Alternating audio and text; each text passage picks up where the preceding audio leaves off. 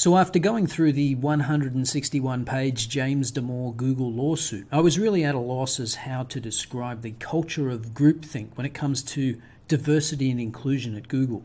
Of course, this is just a snapshot of what's going on at Google. It doesn't represent the culture in its entirety, and Google is yet to respond to any of these claims. But the kind of behaviour documented here in testimony and screenshots of internal communication at the company is disturbing to say the least. It's the kind of behaviour you might expect from social justice warriors on university campuses. And that's why this article by David French in the National Review Online, Social Justice Warriors Dominate a Leading Tech Firm, offers, in my opinion, the best description. Let's ponder a disturbing question. What if the crisis of free speech on college campuses, with their often extreme intolerance for conservative points of view, represents the high point for free expression in a student's life? In other words, what if the real world is more repressive, more ignorant, and more punitive toward dissenting speech? What if entire corporations adopt the ideologies and norms of the most ruthless campus social justice warriors, ruining careers and depriving employees of their livelihoods when those employees dissent from the dominant ideology? In other words, what if the rest of corporate America starts acting like Google? And that really is my key takeaway from this lawsuit. It's often said that university snowflakes will get a shock when they go out into the real world. But if the corporate landscape starts to increasingly look like Google, then there will be no shock to the system, just accommodation of their entitled delusions. And so to the lawsuit, which does not just include James Damore, but A1 David Guterman, and as Damore's lawyer notes. Yeah, I mean, for every James Damore who got fired, Tucker, there are many people inside the company who we represent who are afraid to even raise their hand and say this is happening to me, because the threat is not just of a blacklist within Google, but of a blacklist within the entire tech community throughout the United States. That's how scary this is. So I'm not going to go through all the details of the complaint. I just want to concentrate on the cult of censorship of the diversity and inclusion ideologues at Google as it pertains to James Damore's situation. Now, it should be said up front that Damore was a model employee. Damore was diligent and loyal and received substantial praise for the quality of his work. Damore received the highest possible rating twice, including in his most recent performance review, and consistently received high performance ratings, placing him in the top few percentile of Google employees. Throughout the course of his employment with Google, Damore received approximately 8 performance bonuses, the most recent of which was approximately 20% of his annual salary. Damore also received stock bonuses from Google amounting to approximately $150,000 per year. Damore was never disciplined or suspended during his entire tenure at Google. Based on Damore's excellent work, Damore was promoted to senior software engineer in or around January 2017, just 8 months before his unlawful termination by Google. So on March 30th, 2017, Damore attends a weekly TGIF meeting, and this particular meeting was titled Women's History, in which 2 female Google executives, Ruth Porat and Eileen Norton, were brought in as presenters. During the March 30th, 2017 TGIF meeting, either Porat or Norton pointed out and shamed individual departments at Google in which women comprised less than 50% of the workforce. Alternatively, they applauded and praised departments such as the sales department where women comprised more than 50% of the workforce, because equality. During the event, Porat and Norton also discussed that when looking at groups of people for promotions or for leadership opportunities on new projects, Google would be taking into account gender and ethnic demographics. They then mentioned that Google's racial and gender preferences in hiring were not up for debate because this was morally and economically the best thing to do for Google. Yeah, but was it legal? Then in June 2017, Damore attended Google's Diversity and Inclusion Summit. The summit covered general topics such as how Google could increase its diversity. Specifically, the Google presenters went through some of their policies that were designed to accomplish this, such as treating preferred categories of people, women, certain but not all ethnic minority groups, differently during the hiring process by providing extra interviews and putting applicants into a more welcoming environment based on their race or gender. Well, that doesn't sound condescending at all, does it?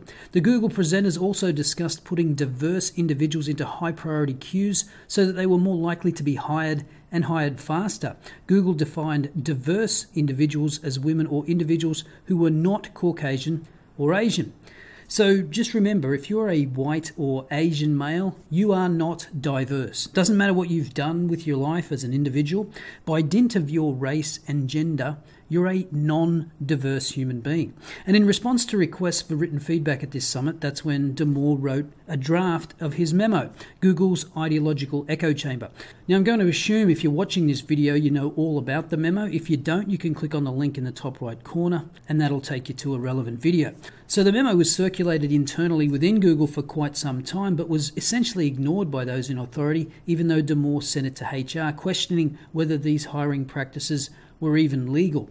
Then in July, at another diversity training event called Bias Busting, which talked about how women are discriminated against in the workplace and how white male privilege exists, because of course it does, Damore had the temerity to argue that the presentation was one-sided. When Damore verbalized his dissent and his concerns with the one-sided presentation, other employees, including managers, laughed at him derisively. They considered his views to be conservative and thus flawed and worthy of disparagement. So then fast forward to the memo being leaked outside the company by an unknown employee. Then the abuse starts, not just at Damore, but anyone that doesn't toe the company line. On August 3rd, 2017, George Sadlier, a director at Google, sent out a mass email condemning James' essay as repulsive and intellectually dishonest and promising an HR investigation into Damore. Sadler also promoted posts that advocated for physical violence against Damore. Subsequently, on Friday, August 4th, 2017, Damore received a late-night email from Alex Hidalgo, a site reliability engineer at Google in Sadler's organization, which stated, "You're a misogynist and a terrible person. I will keep hounding you until one of us is fired. Fuck you." So Damore forwards that wonderfully tolerant email to HR, and he was told that he should work from home. Not the guy that wrote the email. Damore should work from home. Then on the following Monday, Damore was fired over the phone. So just a couple of days after he received that wonderful email, Damore was fired. And the official reason? For perpetuating gender stereotypes, although neither of the staff responsible for his termination could identify any Google policy or procedure that Damore had violated. And it seems that some employees were rewarded bonuses for arguing against Damore's view. The Google recognition team allowed employees to give fellow employees peer bonuses for arguing against Damore's political viewpoints. Peer bonuses were typically reserved for outstanding work performance or for going above and beyond an employee's job duties. Defending the liberal agenda or defending violations of California employment law is not in any Google employee's job description. In one example of this, an employee gave a peer bonus to another employee and stated that the bonus was for speaking up for googly values and promoting diversity and inclusion in the wretched hive of scum and villainy that is Damore's memo. The Google recognition team reviewed this justification, considered it appropriate, and allowed the bonus to proceed. Now, I'm not sure if this bonus is monetary. The email talks about a certificate to print out and hang on your cube wall, fridge, robot, etc. So this sounds like it's an even more mediocre award than a participation trophy. Now, of course, just in case this happens again, that somebody has the audacity to question the cult of diversity and inclusion at Google, the stunning and brave Colm Buckley, a high-ranking director, vowed his intention to stifle political dissent. You know, there are certain alternative views, including different political views, which I do not want people to feel safe to share here. My tolerance ends at my friend's terror. You can believe that women or minorities are unqualified all you like. I can't stop you, but if you say it out loud, then you deserve what's coming to you. Yes, this is silencing. I intend to silence these views. They are violently offensive.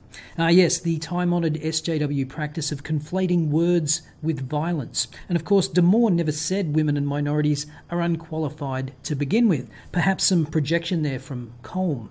Now, from here, the complaint goes on to talk about David Guterman, but perhaps I'll save that for another video. But I did want to highlight some of the more hysterical, cultish groupthink in reaction to Damore's memo and his firing. Take, for example, Andrew Bunner. James Damore has really gone out of his way to show the world just how unemployable he is. I hope for him that he grows up and develops some measure of empathy. A long road, given how far he's dug his heels in. And then he quotes an utterly absurd rant by one Ashley Rents. Racism, sexism, anti-Semitism, homophobia, Islamophobia and transphobia are not opinions. They are anti-values. We must reinforce our company's culture by openly and loudly rejecting those anti-values. You see, the problem, Ashley, is if you're going to oppose and reject all those isms and phobias, you have to establish that they actually exist and not just assert they do because your bubble of groupthink has been challenged. Remember, all Damore suggested was that there may be other factors to explain why there are fewer women in tech than just discrimination. Remember, in Damore's memo, he said he supports diversity and even suggested ways to increase the number of women at Google. Now, this one I think takes the cake for virtue signalling. Hey team, by now many of you will have heard about or read the PC manifesto written by an ill-informed and misguided person at this company. I'm so incredibly disappointed that one of our co-workers could possibly think this is even remotely a contribution to objective debate. This is mansplaining at its most caustic, and it's not okay. I want a culture that values open discussion and exchange of ideas, but also one that unmasks prejudice disguised as scientific reasoning. I want an industry that deeply values diversity without question and fights for it. Do these idiots even read their own writing? You want a culture that values open discussion and exchange of ideas. And you also want an industry that deeply values diversity without question. That's why I'm going to Grace Hopper this year. It's why I'm writing this email. And it's why I hope you'll join me in making sure everyone on this team feels belonging and can bring their authentic selves to work. I mean, how much soy do you have to drink to write crap like that? Well, probably less than is required to write this. It's nice that we're all inclusive and happy people and glad we're not encouraging the viewpoint, but what happens when someone pushes a horrible, bigoted essay that causes widespread hurt? Any consequences? Nothing? Which is it? Because if we don't take a position, then good people will leave, because the bar to whatever one can say and get away with has just been significantly lowered. So what's next? Something far more dangerous? And the only people working for us then are the people who are okay with that? Where's the line? Is it not this document? What will you do about it? What values does the company hold and is willing to uphold? Well, certainly not an open exchange of ideas and a difference of opinion, that's for sure. And what would a witch hunt be without a good old purge to back it up? The author was not alone in his views. 175 plus people agreed to some degree before the poll was taken down. They and others like them work among us and maybe managers on hiring, promo committees, etc. What is being done to understand the true scope of this cancer within our culture? But this one sums up best the attitude of intolerance at Google. This is an attack on people as people, on people's humanity, on people's employment security, on their place in the world, on their fundamental value as human beings. And that is why there can be no healthy debate. No one should have to debate their own humanity or the terms of their own existence. The very idea is demeaning and degrading. There will be no debate. There will be no discussion. The matter is settled. You lost. Think about how utterly unhinged that is. That simply suggesting that men and women on average have different interests and abilities, and not that one is inferior, mind you, just different. And therefore, that may explain some part of the reason why women are underrepresented in tech. This is threatening people's humanity. I think the only thing that is being threatened here is your sanity. Now, even if you are completely on board the diversity and inclusion train, how can you not recognize a complete intolerance for a difference of opinion? And not just any opinion, not a throwaway line, but a well-documented, reasoned opinion supported by empirical evidence. Now, I recently had the opportunity to ask Milo Yiannopoulos at Parliament House about the significance of James Damore. Just one more, Milo. Do you think we will still know the name James Damore in 12 months' time? Is he an important person? Yes, of course. Something happened in video games that everybody remembers very badly because it was reported on really badly, called Gamergate, which went down in history as a bunch of men on the internet harassing women. It wasn't what it was about at all. It was about it was a massive consumer uprising against feminist interference in video games. It was a huge cultural event. Well, James Damore's firing from Google was another huge cultural event, and these are going to start to stack up. And he's going to, I think, come to be seen as one of the earliest in a long line of huge events which smash the progressive left's hold on culture. Yeah. Thank you. Well, I hope Milo was right about that. No doubt this story is not going away anytime soon. And remember, this is only half the complaint. There is another treasure trove of documents in this complaint demonstrating the utterly intolerant culture that is openly encouraged at Google. I'll see you next time.